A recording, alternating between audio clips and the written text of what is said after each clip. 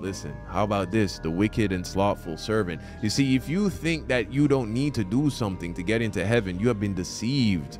Listen, this is a term that they just made up. Where's works-based salvation in the Bible? Where's that term? It's a made-up term. Oh, everyone sins in thought, word, and deed every day. That's not in the Bible. That's a heresy. That's just a made-up thing.